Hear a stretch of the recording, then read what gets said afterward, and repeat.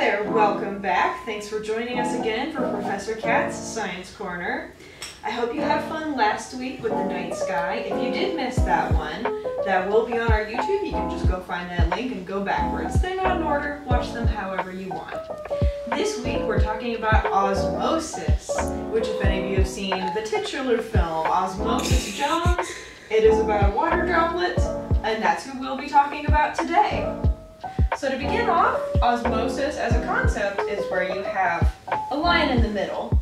Our line right here is a semi-permeable membrane, which just means a little bit of something can go through it, but not everything. And you have water on the two sides. And then on your two sides, you have molecules of something. Let's say we got 5 bunnies over here, we got 3 bunnies over here.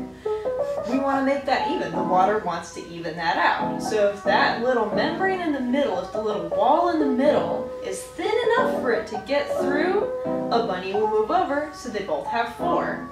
That's actually happening inside your body right now with your blood cells.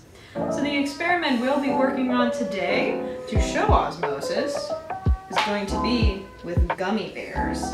You can actually do an experiment. All you're going to need, bowls, water, salt, make sure it's cold water, and some gummies. And we're going to watch the gummies expand and shrink because of the water moving in and out of them. Because guess what? Gelatin is an example of that semi-permeable membrane that we need. So what you'll need is 2 bowls, gummy bears, and salt. So the next thing you'll need to do is fill up your bowls with cold water. The reason you want cold water is because the gelatin will melt in the hot water and we don't want that.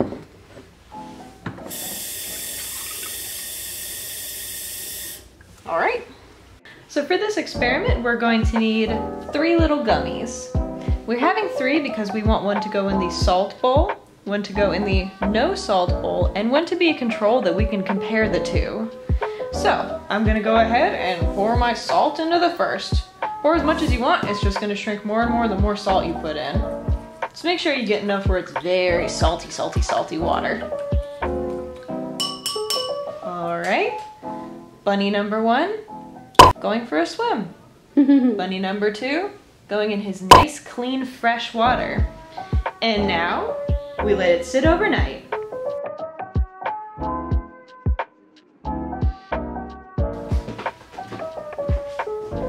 Now that we've let our gummies sit overnight, let's take them out and see what happened.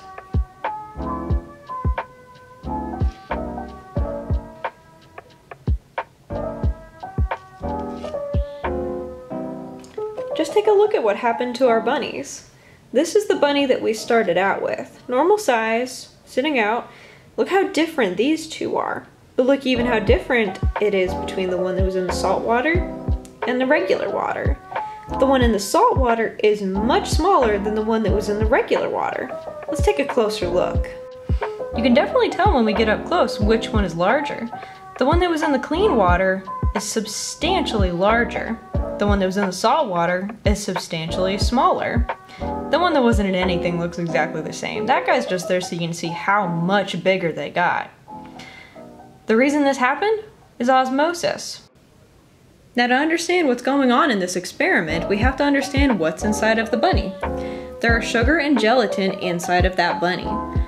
The gelatin is the semi-permeable barrier, and the sugar really wants to spread out, but the gelatin membrane won't let it. So when it's in the regular water, the water is pushing its way in to correct the imbalance between the side inside of the gummy bear and the side on the outside of the gummy bear. And that's why the one in the regular water gets so much bigger, because the water is going into that one. On the other side, the one that you put into the salt water, there's all those salt molecules on the outside. The gummy bear in that one, or the bunny in this case, wants to balance out the side outside of it because there's so many little salt molecules over there. So water is going out of the one in the salt water and into the salt water. So if we're doing that bunny's metaphor, the bunnies inside of bunnies being the molecules, the one in the regular water, all the bunnies want to come inside to play because there's bunnies that want to get inside to balance both of the sides. The one in the salt water, There's a lot of bunnies outside and they want to play, so the ones inside of the bear, or the bunny, come outside to play, and that's why that one shrinks. I hope you had fun with that experiment. You can do it with any kind of gummy you want. You can actually put different things into the bowls to make different things happen if you want to.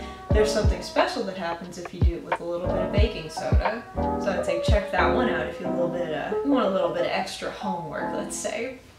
The book we're going to recommend this week is Awesome Kitchen Science Experiments for Kids by Dr. Megan Olivia Hull. This is going to have 50 different experiments you can do with your family in your kitchen, and most of them you can eat. Thank you so much for joining us this week for Professor Kat's Science Corner, where we talked about osmosis. I hope you learned a little something, had a little fun, and ate a couple gummies too. Come back next week where we will be talking about non-Newtonian fluids, which you might know what that is if you've ever seen oobleck or slime. See you next time!